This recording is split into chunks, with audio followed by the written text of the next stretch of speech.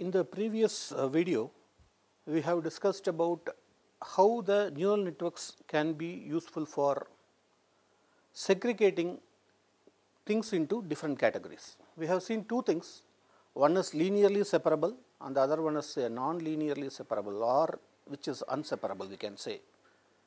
And we have taken two examples for that. One is actually a simple AND gate or an OR gate, where we can easily separate based on simple addition based, right. So, when we add the two numbers, what is the sum, so that we can have some sort of equation, a linear equation using which we have separated. And in the case of an XOR gate, which is actually a modulo 2 addition, and in that case the simple addition may not be useful, and hence the XOR gate is actually becoming linearly not separable. So, what are all the other options we can do? One option, of course, we can go for increasing the number of dimensions or reducing the number of points. So, these two options are there for the XOR gate to solve the problem. So, basically we can increase the number of layers that is available in the network. So, that is actually the basic thing of course we have seen, and after that we discussed about the learning paradigms. In the learning paradigms, how we are going to teach the network, right, that is actually the basic thing. And there are basically two methods are available, one is called non-associative and the second one is called associative, of course we have discussed, and I will just give a summary of that before entering into the next session. So, here in the case of non-associative, an organism requires the properties of single repetitive. So, in the case of non-associative, there are two different events are happening, and from each and every event I will be getting something. For example, whenever you are sitting, right, and listening to a radio, right. So, initially you can't concentrate on the radio, right, but after some time what happens, you will be getting accustomed to it. So, in that case it is non-associative. Whenever I am giving some action, then there will be a replicative action will be there, and again we have seen also the associative, that is again one action followed by the other stimulus action, or what is going to be the effect. So, this is what actually we have discussed in the previous class. And also we have seen two variations, one is called classical conditioning and operant conditioning. Of course, yesterday we haven't discussed, so in the previous section, so I am not again repeating the same thing, and it is going to be the non-associative learning. It is a variety of learning, and which is an association between the stimuli does not take place. To be more descriptive, in non-associative learning, the behavior and stimulus are not paired or linked together, right. So, this is what a non-associative learning. So, whenever we are learning something, then how the learned data is stored in the memory, right. So, that is actually how the human memory stores the data. When the human memory is there, it has two types of memory, one is actually called as a short term memory and the second one is going to be the long term memory. So, long term memory means, say for example, the date of birth or anything which is will be there in the mind for a longer period, and short term memory will be there something memory which should be there only for some 1 week or 1 day or something like that. It is going to be comparably a short period it will be there. So, there are basically two types of memory our normal brain has. One is called as the short term memory and the second one is called as the long term memory. And inputs to the brain are processed into the short term memory, which last for a few minutes, actually few minutes we can say, right. Only after the few minutes immediately we will be losing that memory content, and information is downloaded into long term memory. Suppose if it is going to be a vital parameter or vital information which has to be stored, in that case this content of this short term memory will be downloaded into the long term memory for permanent storage. So, this can be having days, months or years. I think we can easily recognize some our teachers, right. So, who have taught us more than 10 years or 20 years back. So, the short term memory and the long term memory are operated differently in the human brain, and the capacity of the long term memory is very, very large. So, we can have a lot of data that can be stored in the long term memory, and this is going to be the input stimulus. Whenever the input stimulus is given, it will be given to the short term memory initially, and whenever the information is important and that has to be stored into the long term memory, that will be downloaded, and whenever we are going to have a recall process, the data can be recalled either from the short term memory or from the long term memory, and the data is actually recalled here. And the recall process of these memories is distinct from the memories themselves. Now, we will be seeing a few learning algorithms. So, here define an architecture dependent procedure to encode pattern information into the weights. Normally what we have so far seen is a network architecture we have seen. What is actually a network architecture? I think that will be having some sort of inputs will be there, and there will be some mathematical functions will be there, right. We can call it as a layer and a nodes, and the output of these nodes are connected to another set of nodes, maybe a single layer perceptron or multi-layer perceptrons, something like that, and there will be some function will be given to that, and the output will be given here. So, this is actually what happening here, and also we can have some bias and all those things, right. So, we can also add a bias to this. So, we can call it as a x1 to xn, and the bias can be always 1, and each and everything will be having its own weights, right. So, w1 to wn. So, already we have discussed the architecture of a neural network. Now, what is actually the learning algorithm? So, in that case my x is going to be the input which we cannot touch, and y most probably will be the desired output. So, we can't touch. Suppose if you want to do something, you have to adjust the w1 parameters, or the weights are to be continuously updated, right. So, that for any input I should be able to get the desired output, right. So, the updation process of this weight is actually basically the learning algorithm that will be used here. We will see it now. First, define an architecture dependent. Again, it depends on the architecture. We have seen so many, right. So, we have seen feed forward or recurrent networks. There are many variations are also there, and it is a architecture dependent procedure to encode the pattern information into the weights. So, whatever we have to teach, that information should be encoded into the weights that are available here. So, the weights are going to be continuously tuned. That is actually the process of learning the system, and learning proceeds by modifying the connection strength. Of course, the weight is the connection strength, and learning is data driven. So, it depends on the data that is passing through this, right. A set of input and output patterns derived from a possibly unknown probability distribution, right. Say for example, already in the first section we have said, right, suppose if there are some minimum inputs and minimum outputs, we can easily find out what is going to be the relation between the input and output. Suppose if it is going to be a very complicated, right, I think I have said, right, for example, a credit has to be given for some person, right. So, what are all the inputs and how a decision taken whether the credit can be given to a person, a loan can be given to a person or not. We will be taking some n number of inputs, and each and every input will be having its own influence. For example, what is going to be the salary of that person, what is going to be the credit, already what is the credit or some sort of CIBIL score we can say, right. So, how he is handling the credit in the past, and the second one is where he is going to reside. Suppose if the person is residing at the same place for some period, say for example, again for 1 year or 2 years, then that person may be reliable the person, so that we can give the credit. Suppose every 6 months he wants to change the location where he resides. In that case, the reliability of that person may decrease. Again, if the person is there for long period, again the reliability may decrease, of course, but in these cases there may be some parameters which is going to influence whether the loan can be given his, what is going to be his spending culture, right. So, what are all the things he is actually spending. So, there will be n number of parameters will be there that will influence whether a person can be given a loan or not. So, these are all the set of inputs, right. So, and this may form different probability distributions, right. So, there will be some sort of non-linearity that exists between all these factors. So, in this case, the first case, the output pattern might specify a desired system response for a given input pattern. So, we are giving some input and we know what is going to be the output, right. So, we need some sort of desired system response, and we can just check whether the system is going to give the same desired response or not.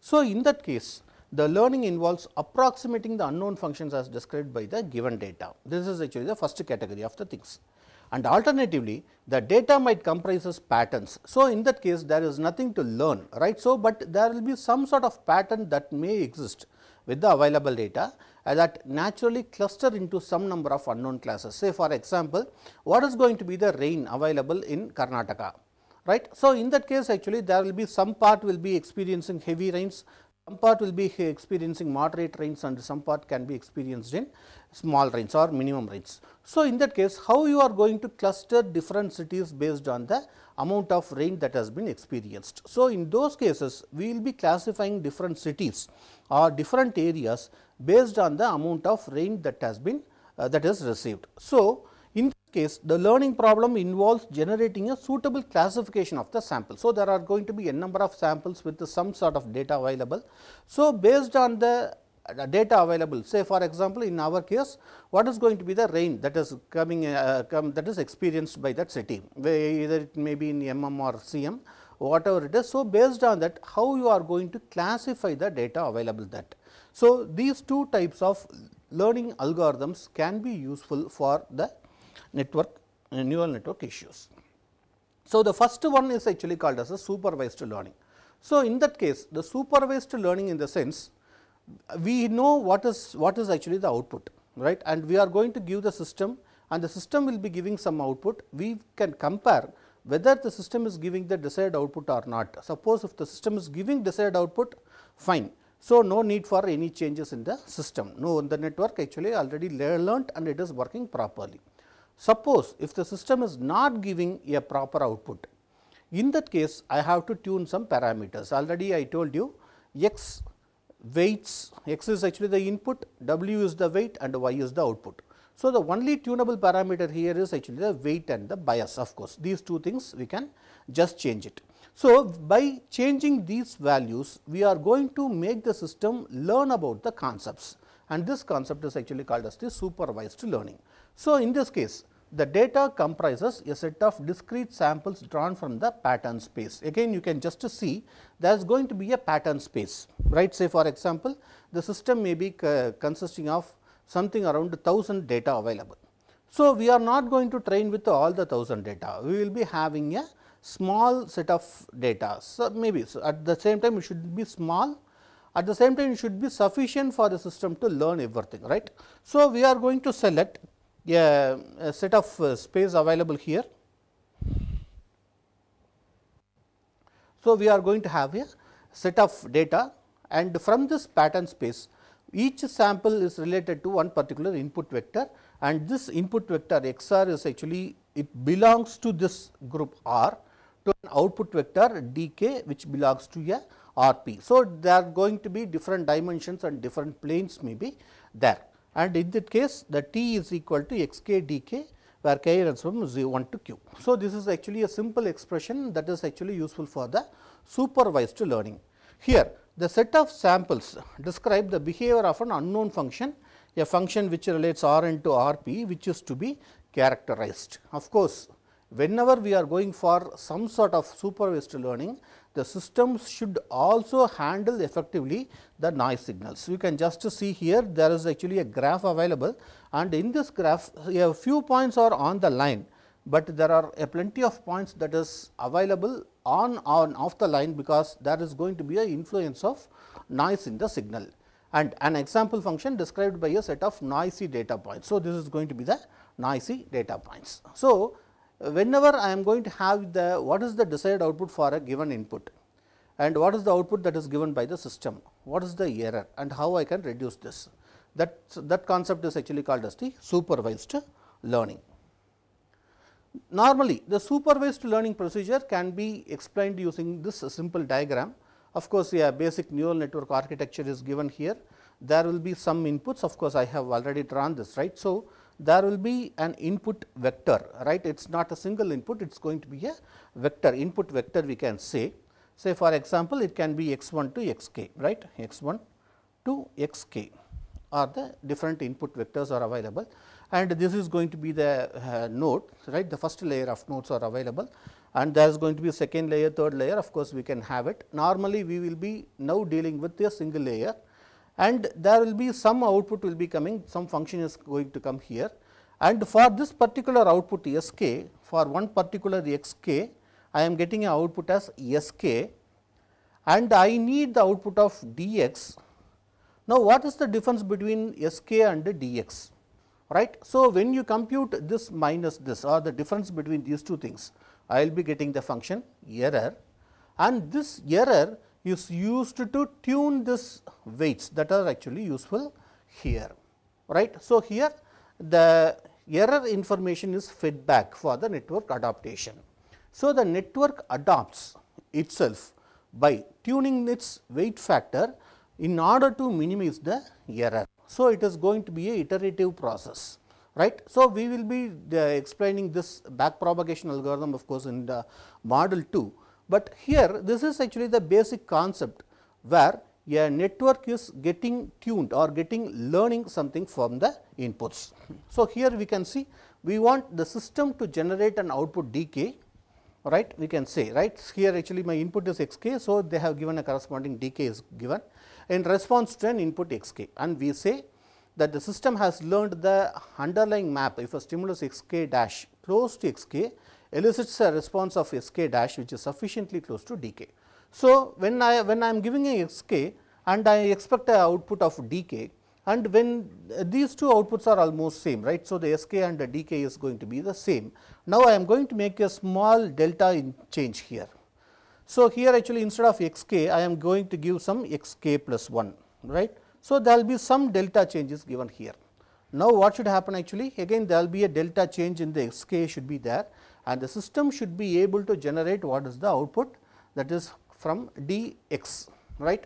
So, when this has happened, then we can just say the system has adapted to a new value. The system has learnt what should be the output for any number of inputs. So, this is actually called as the supervised learning procedure. The unsupervised learning, right. So, the unsupervised learning in the sense we do not have anything to train, right. So, what else actually we can do? So, we are not going to train any network, right. Normally, when the supervised learning is there, we can give the input and we know what is the output expected. But in the case of unsupervised learning, there is no supervisor. So, we will be giving some input and it will be giving some output, right. But what we can do with that the unsupervised networks, we will just see here. In the case of unsupervised learning, it provides the system with an input xk, of course, same thing, and it allows to self organize its weights. So, here again the weights will be adjusted, but how the weights are adjusted? In order to generate the internal prototype of sample vectors, right. So, there is no teaching input involved here. So, there is no teaching is involved here, right, fine.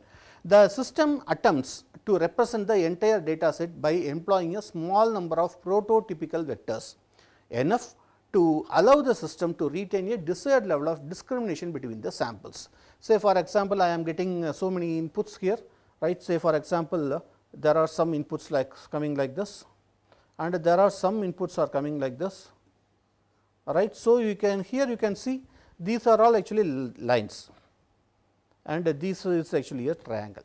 So, whenever these 8 inputs are given here, so 1, 2, 3, 4, 5, some 5 inputs here are there, right. I think it is visible to you. So, 5 inputs are there, 5 lines are there, and some 4 triangles are there. Whenever you are giving these 9 inputs to your system, the system should be able to classify whether these 4 are actually of one category and these 5 are of one category. So, it is able to classify something, it is going to categorize something. In that case, this can be called as an unsupervised learning. So, it is simply a classification, right. So, there is no right or wrong answer or something like that, but based on some parameter, it should be able to classify. Already we have discussed, right, in the case of the AND gate. So, what we have seen is something like for first gate 0 0 my output is 0, 0 1 my output is 0, 1 0 my output is 0, for 1 and 1 the output is going to be 1. In that case, we classified. So, for the first 3 cases the output is 0, and for the fourth case the output is going to be 1. So, here actually we can classify. Of course, for the AND gate we know the output, so we can train it, but in some cases when there is no definite the training sets are available, we can make use of this unsupervised learning, and unsupervised learning is mainly useful for categorization, right. Here we can see, as new samples continuously buffer the system, the prototypes will be in a state of constant flux. This kind of learning is often called as adaptive vector quantization. So, what is meant by adaptive vector quantization? We are going to formulate or we are going to adjust the values of the W, that is the weight factor, so that whenever the input comes, it will be automatically categorized to any of the that is categories that can be available here, right. Say for example, in this case it is going to be a lines, in this case it is going to be triangles. So, whenever I am going to give a new input something like this, right. So, something like this, and assume it is completely filled.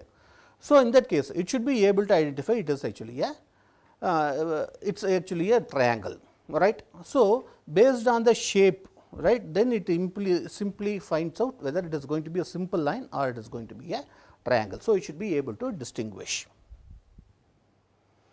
This is what actually the second method I said, the clustering and the classification. So, there are plenty of data is available here, already we have seen some examples here, and given so this symbol is actually comes to belongs to, right. I think this symbol is not visible in the PDF, you just consider it belongs to, right, it belongs to. So, here actually it is xi belongs to some Rn.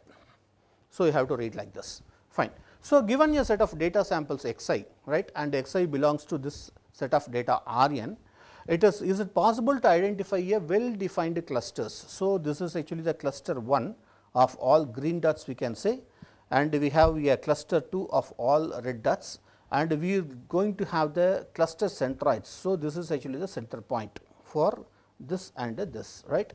So, here we can just see into a well defined clusters where each cluster defines a class of vectors which are similar in some broad sense, right. So, it should be able to distinguish. The clusters help establish a classification structure within a data set that has no categories defined in advance. So, initially we will be getting all the dots. So, all the dots may have some similar parameters, something like what the say shape and the size are going to be the same. The only distinguishing parameter between these two things is this is actually red color and this is going to be in green color. So, based on that particular parameter, my system should be able to make it into two different clusters, right. Now, the classes are derived from the clusters by appropriate labeling. So, we can label it, right. In the case of unsupervised learning, we will be having a corresponding labels. Either it can be a simple binary, something like ones or zeros, already we discussed, right. So, the category can be 1 and 0, or it can be any label, say for example, red and green. It need not be 2, again it can be more categories are also possible, right. So, classes are derived from the clusters by appropriate labeling. The next thing is the goal of pattern classification is to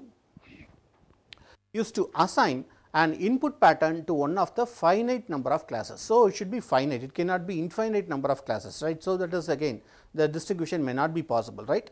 So, we will be having a finite set of classes. Here actually two classes are there, one is a green class, the second one is going to be the red class. So, any dot that is coming here will be checked for its color. If it is almost green color, then that will be placed here, and if it is red color, that will be placed here. So, something like that we have to do, right. And the quantization vectors are called as code back vectors, right. So, basically what is the difference between this characteristics of supervised and unsupervised learning. So, we have seen two things, one is actually the supervised learning where the inputs and outputs are known, and initially the system will be given with some random value of weights, and we will be feeding the inputs, and we will be getting some output, and we will compare the output from the system and the desired output. The error, whatever the error is used to adjust the weight parameter, right, that is actually called as the supervised learning, and this is actually not for one particular input, there is going to be a set of inputs, right. Already I have told you something like we can see there is going to be from x1, right, x1 to xn will be there for a set of inputs. Again there may be more number of samples, something like say for example, we are going to take a 3 by 3 image, right. A 3 by 3 image means there is going to be totally simply I am taking a simple small image which will be having 3 by 3 size. So, we will be having around 9 pixels will be there, right, and I want to compare 3 such images. So, totally how many inputs are to be given here? Actually here for 9 pixels inputs, here again some 9 pixels, here again some 9 pixels. So, in that case I will be having some 9 inputs can be 9 input nodes can be used.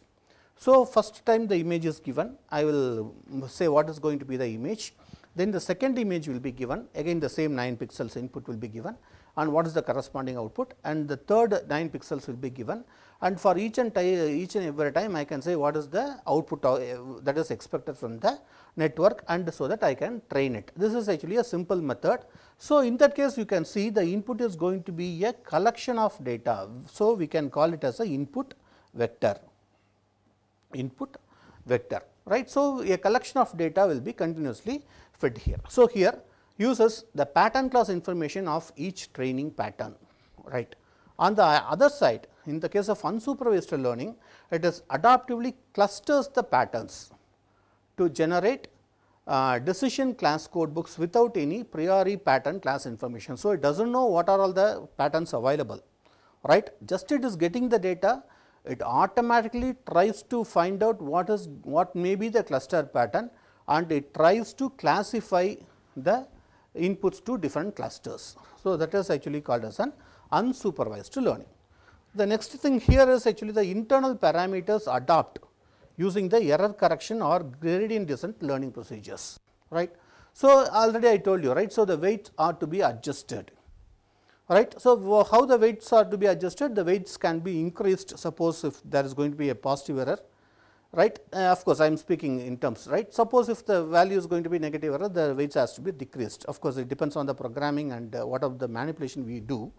So, by adjusting the weights, what we can do is we can train the system, and for that particular training we can have the error correction method or gradient descent learning method. Of course, we are going to see what is that, and in that case the first order difference or differential equations define the learning process. So, since here actually there is no output, we are going to classify the first order difference or the differential equations. All right, say for example, d by dx or dou by dou x, something like that we can take it at, and based on that equations we are going to categorize the different things.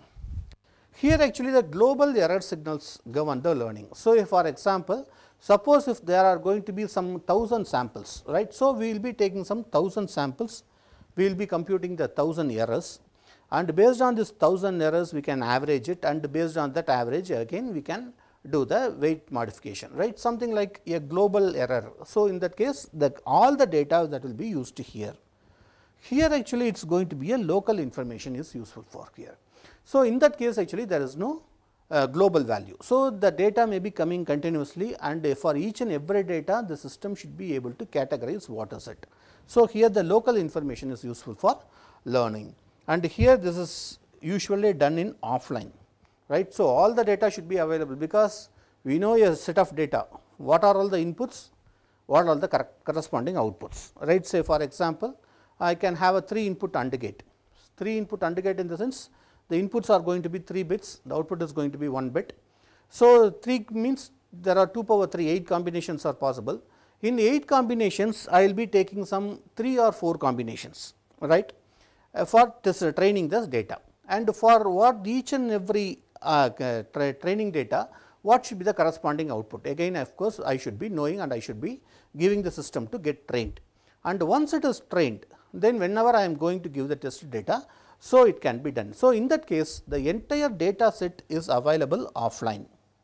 So, what is the input and what is the corresponding output, everything is available with me. So, the training process or the learning process can happen in the offline, but here the locality allows synapses to learn in real time. So, here the data is coming in real time. So, whenever a data comes, the system should be able to find out what is going to be the category of that particular data, right. Say for example, already I told you, right, one example is going to be the rain information in Karnataka. So, whenever a new data comes in, then the system can easily classify whether the rain is actually a minimum rain or a moderate, or it is going to be a heavy rain. So, something like that the system should be able to classify using this unsupervised learning. So, these are all the 2 methods that can be useful, or 2 types of learning schemes that is available in the neural network. So, what is going to be the general philosophy of learning, right? So, the principle of minimal disturbance. So, it has to adapt to reduce the output error from the current training pattern with minimal disturbance to response already learned. So, already it has learned something, and I should be able to get a new input data with minimal disturbance. Even if there is some disturbance, then the system should be able to distinguish what is actually the expected output from that. So, this is actually the general philosophy of learning. Now, the error correction and the gradient descent rules. So, these are all of course, how the system can be trained, or what is meant by training, again adjusting the weight parameter. So, how the system weight parameters are tuned. So, for this actually we are having the error correction and the gradient descent rules. The first thing is the error correction rule. So, they alter the weights of the network using a linear error measure to reduce the error, the output generated in response to the present input pattern. Right. So, here actually what happens, already whatever we have discussed here, the same thing is here, but the three important points are, one is actually the error should be corrected, right. Again, for that actually we are going to have a set of rules, that is actually point number 1. The second point is it should be linear, right. So, there should be some set of equations that can be described. When we are going to have some equations, why I need a network in that case, whether I can write some equations, right. So, why I need a network, that may be a question normally everybody can do that, may ask. So, whenever actually I am going to have a network, so it will manage some sort of noises, right. So, whenever there is actually a set of equations are there, if some noise inputs are there, then the equations may go completely different. But when a network is trained, right, basically with the set of same equations, but whenever there is some sort of noise signal is there, the network system can effectively handle it. That is actually one advantage. And the second advantage is, when the number of inputs are going to be very high, once the system is trained, the system accuracy can continuously improve, right. Some sort of actually we can see every time the system learns from the error. So, even if there is going to be a minimum error, the system learns how to correct that particular error. So, the system accuracy can keep on increasing when we are going to have this type of linear error measures. And also, if there is going to be some minimum non-linearity, that can also effectively handled by the network system, which is not possible in the normal manipulation or normal calculation. So, these are all some of the advantages what we have here. Right. So, in this case, a linear error measure to reduce the error in the output generated in response to a present input pattern. So, there will be a set of input patterns will be coming here, and for the present input pattern, what is going to be the output and what is the error. So, that has to be done, and that error has to be corrected, and for that particular purpose we are going to have a set of error correction rules. The second one is actually the gradient rules. So, the gradient rules alter the weights of a network during each pattern presentation by employing the gradient information with the objective of reducing the mean squared error, usually averaged over all training patterns. So, here actually what there is going to be a gradient, right. What is meant by gradient? There is going to be a gradient something like this, right. Say for example, we have actually a hill, right. So, assume there is going to be a hill, and I need to have some point here, I want to go here, and I am available at this point, right. So, I can move up. So, I am going in the opposite direction, the slope is actually increasing. Here I can come down. So, the slope will be in the opposite direction, or I can walk along in the same direction. So, I can have, depending upon the scope, what is going to be the slope I am moving and what is the direction actually I am going to move. So, I will be having the gradients, right. So, there is going to be a change in this direction. So, based on that I can finally reach the desired position, right. So, this is actually called as the gradient rule, and alter the weights. Of course, the weight has to be modified because of the training of a network during each pattern is presented, right. So, one by one the patterns are actually presented based on the gradient information with the objective of reducing the mean square error. What is actually mean square error? Already we know, right. Normally, we will be writing E is equal to R minus B, right. So, what is actually the desired output and what is the current output, right. So, suppose if the first value is A, the second value is B, this is going to be A minus B is actually giving the error, and I am going to square it so that I can find what is going to be the magnitude, what is actually the difference. Either it can be a positive error or it can be a negative error. So, suppose if A is bigger, So, a minus b is going to be a positive number. So, I will be getting a positive output. Suppose if b is bigger, then a minus b is going to give a negative number, and when it is squared, again I will be getting the magnitude. So, I bother only about the magnitude, right. So, here in this case I can have a this particular mean squared error. So, and this is actually for one set of inputs. Now, assume actually I am having 100 inputs, say for example, A1 to A100, and what is the desired output B1 to B100, and I will be calculating this, and I will be taking the average, that is actually the mean squared error, and this is usually averaged over the all training patterns. So, whatever the number of training patterns are available, everything will be given, and every error will be calculated, the mean squared error will be calculated, and all these things are averaged to find out what is going to be the mean squared error, and this mean squared error is actually used to adjust the weight functions. The next one is going to be the learning objective of TLNs, right. So, here actually what we are going to say is, of course, we have seen a simple network, right. A TLN is available here, and there is going to be an augment input and weight vectors. So, here what we can say is, this is actually xk is actually a set of inputs. So, x naught, x1k up to xnk is available here, and x naught we can simply consider it can be a bias, right. So, bias is always 1 here you can see. So, that the equation will be very simple, right. Suppose if I put some other value, then it may be different. So, what we plan is, we are going to fix it at plus 1, and what is going to be the corresponding W naught? Now, this can be your bias, this can be your bias. So, the bias is actually added similar to your normal inputs and the normal weights, and similarly you are adjusting your weights, you can also adjust the bias value. So, the bias is also considered as one input with a magnitude of 1, and the bias value is added as W naught, right. And x1 to xn are the different types of inputs, and already we discussed this first part is going to be a simple summation of all these things, x naught plus x naught into W naught plus x1 into W1 plus x2 into W2, and the summation of up to xn into Wn, and it is followed by some activation function where the non-linearity is introduced, and again we have seen different activation functions in the previous slides, and the output of the activation function will be the output S. So, this is going to be a simple network we can consider.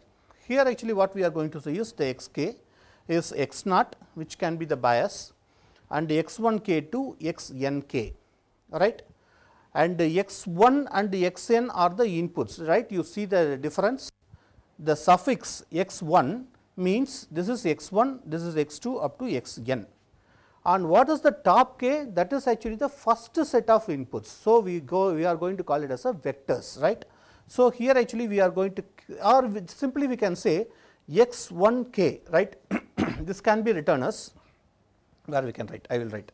So, here x1k can be considered as x1 at the kth instant, x1 at the kth instant. So, again the k is actually the number of samples, right. So, again the same example I can give here. So, we are going to have a 3 by 3 pixel an image. So, we have 3 such images are available. So, in that case actually what happens, I have 3 such images. So, this is actually x1 of 1, this is x1 of 2, this is x1 of 3, right, and the second one, this is x2 of 1 first image, this is x2 of 2 second image, this is x2 of 3 third image. So, we are going to have a set of vectors. So, that belongs to the Rn plus 1 range, and the Wk is again a set of weights. So, W0k, W1k up to Wnk, again the same thing belongs to the region Rn plus 1. So, what is actually the objective of this? To design the weights of the TLN, all right. So, the threshold logic network to correctly classify a given set of patterns, and what is the assumption? A training set of following form is given here. So, here actually T is actually the xk comma dk, where k runs from 1 to q, and xk belongs to Rn plus 1 and dk belongs to 0 and 1 range. What is going to be the desired output?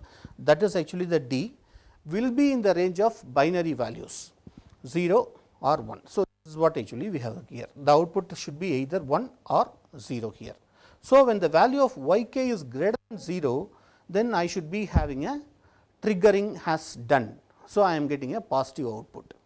When the y k value is less than 0, right, we can say what happens to the equal to 0, again that can be an arbitrary value, right. So, we can just make it as v k can be greater than or equal to 0, you can say, or even we can say greater than 0 alone we can put, we will have less than or equal to 0. So, the equal to again, because the 0 is actually the classification between these two things. So, you can just write it as greater than or equal to 0, less than or equal to 0, any one of course, we can use it. And each pattern x k is tagged to one of the two classes C naught and C 1. So, in this case actually only two outputs are there. The category 1 can be considered as 1 and the categories 2 can be considered as 0, just for assumption I am saying. So, C naught and C 1 denoted by the desired output d k being 0 or 1 respectively. So, what is going to be the learning objective for this TLNs? So, two classes, right, we have already identified by two positive signal states of the TLN, that of course, we have done that.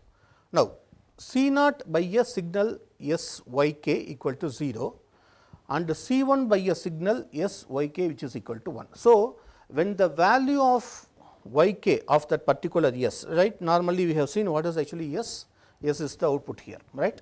So, when the S of y k is equal to 0, then that particular sample is categorized as C naught. When the S of y k equal to 1, then that particular sample is categorized into C 1 category, right. So, what is meant by C naught and C 1 already we discussed, it can be either 1 or 0 in this case, but for different cases it can be different numbers. Normally, for the present situation, we are just dealing with only binary classifications, only two classifications are possible. So, C 1 and C 2 or C naught and C 1 we can take, only the two classifications are there, right. Now, given two sets of vector x naught and x 1, so there are two inputs, right. So, x naught and x 1 belonging to classes C naught and C 1 respectively by the learning procedure such as a solution weight vectors W s that correctly classifies the vectors into their respective classes.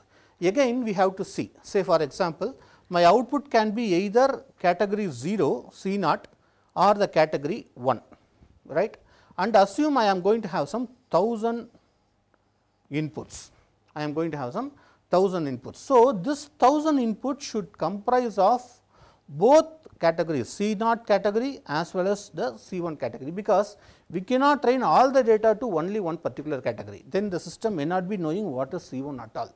So, in that case my training data should be able to give both C naught category as well as C 1 category. So, out of this 1000 data what we can do is, we are going to have a sample set of data something around 500 data, right. It is going to be a subset of the original 1000 data available, and out of this 500 data I will be having something around 250 data corresponds to C naught category and the remaining 250 data that corresponds to the C 1 category. So, I am going to use this particular data set for training the network. So, some 250 will be going for C naught and some 250 will be going for C 1, right. So, the same thing here given here, the given the two sets of vector x naught and x 1 and they belong to category C naught and C 1. So, we have to give the test vectors in such a way that they belong to both the categories, then only the system will learn about the both the categories. Suppose if you are training the system to only one category,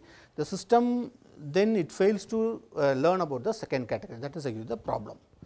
And C 1 respectively, the learning procedure searches a solution weight vector W s, right. So, it is going to find out a value of the W s, right. So, or it can be a weight vector we can say. So, that correctly classifies the vectors into their respective classes.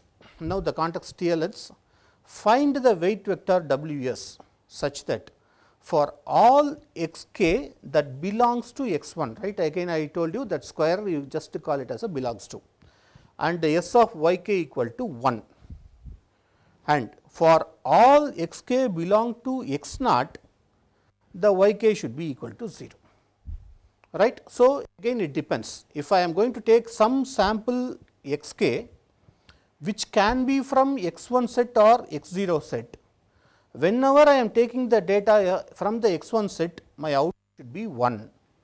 Whenever I am taking this data from the x 0 set, my output should be 0. Here again the same thing I told. Whenever I am taking a data from this first 250, I should get the category of C naught. Whenever I take any data from the second category and I am presenting it, then the data should be C1, the output should be C1, so that it can classify both the things. And the positive inner products translate to a +1 signal. So, this C naught can be considered as a +1 signal. Again, the naming and all those things, again it is arbitrary, we can select whichever is convenient, we can use it. So, we are just giving it as a category 0 or category 1, we can say like this. Or in numerals we can say +1 and 0, or in numerals we can say +1 and -1, again it depends, fine. Now, translates to saying that for all x k belongs to x 1 and x k t w is greater than 0, and for x k belongs to x naught, x k into t w s. So, what is actually this? X k transpose into this particular w s.